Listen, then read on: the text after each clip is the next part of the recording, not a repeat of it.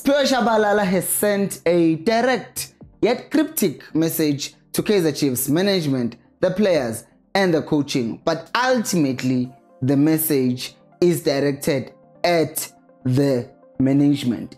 And when he was talking to Robert Marawa, he was asked about the fact that what is wrong, obviously, with Kaizer Chiefs. And one of the things that he says about the players, because we have been focusing on the coaches and the management, but also the players themselves have their own problems. And Tshabalala says this. He says that the players are too familiar now, and familiarity leads to complacency. And there was a part of me that says that's true for some.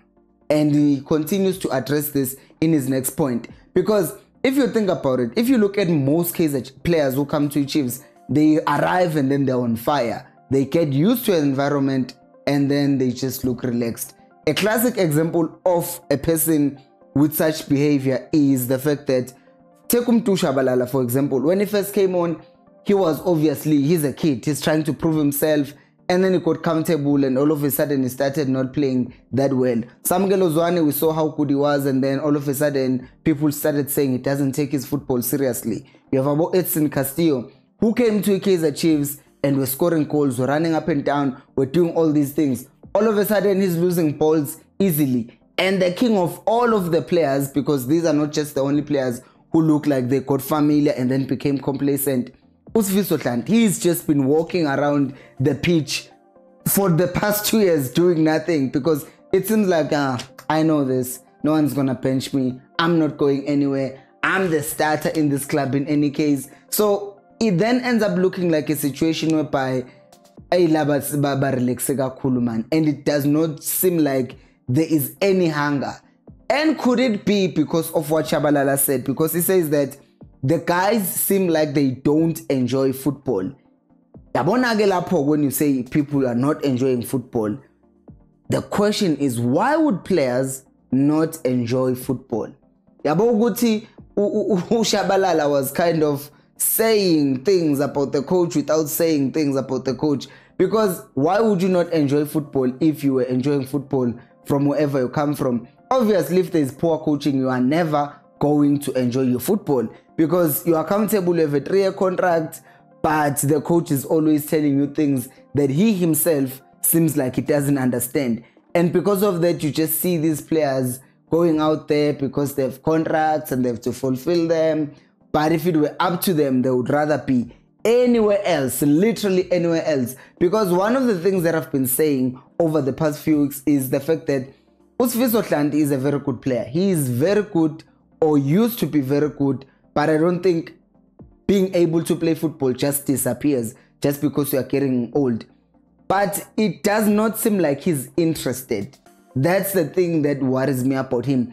Even Simango, as much of a leader as he can be and all of these great things that he's achieved in his career, but at Chiefs, you look at his body language, man, it's just like, Abo mode, they look depressed and dejected. Even Mfundo Villa guys started looking like, what is happening here? To a point that they've now sent him back to MTC to get some game time. You look at Tshabalala when they have to stand up to go warm up, they just don't look good. They're like, what is happening here? Because the environment is just so bad, because we are losing all the time, but the coach also doesn't look like he understands what he's doing. And because of that, no one is ever going to enjoy working in an environment like that. And he continues to see that the players don't see the privilege to play for Kaizer Chiefs. And I like Uguti, he keeps on also going back to the players themselves, because Kwabona, as much as the Kaizer Chiefs has a coach who's not doing that well, but at the end of the day, it's also a privilege. Like, a lot of us grew up like looking at Abu Skarangobese, thinking, I want to play for Chiefs one day.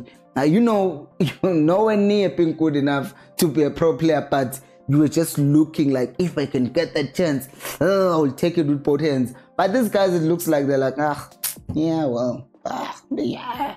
But then again, the question is, what I said a few weeks ago, Guti, could it be that they are doing this because at this moment in time, they want to get the coach fired? Because if the coach is coaching you nonsense and you can see that he's coaching you nonsense and you want him gone, you might want to start dragging your feet so that the management will see that our players are not enjoying football.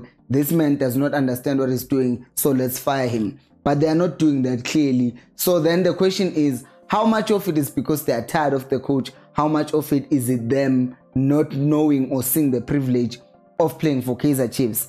And then he is saying that you can lose, but you must leave everything out there on the pitch. How many times have you honestly looked at a Kaizer Chiefs player and said, wow, he fought? Because the only player who I can always say that in every given game, I will say this, there is one player and one player only who is a starter, and when he's out there, he will give it his all. And that player is Edmilson Dove. His body language is always on point. Uambuka, uyapelela, he kicks, he jumps, he gets injured, he cries, he goes out, he will come back 3 months later. But when he comes back, you can rest assured that that man is going to fight for the team. I do not see any other player who has much of a fight as him. Yes, he might lose the ball here and there, but you can never question the commitment of Edmilson Dove to Kaizer Chiefs.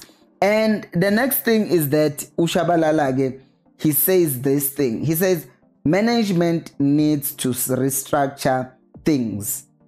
Now, this might be misinterpreted as him saying management needs to restructure themselves.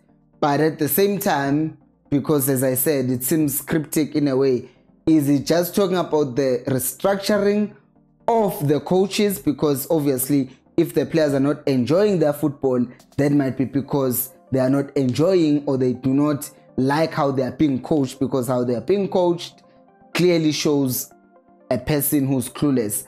Or is he also referring to people within the management changing positions or finding other people who actually understand how to do the job? Because if that's the case, I agree with him in both cases. If he's talking about let's restructure, let's change the structure of the management, I agree.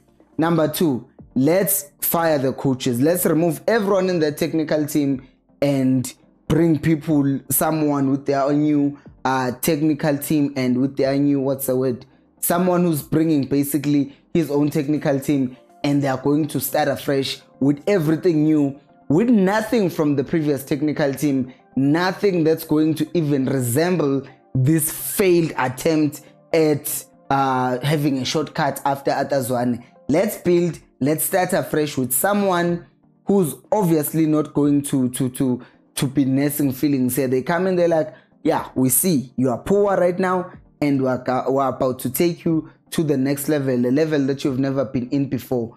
But if you are not in line, you will be out of the team as quick as you can say. Wow, that was a very weird thing to say. Anyways, do you think that Tshabalala is right? Let me know down in the comment section below. Thank you so much for watching, and until next time, remember, equals Alpelumo.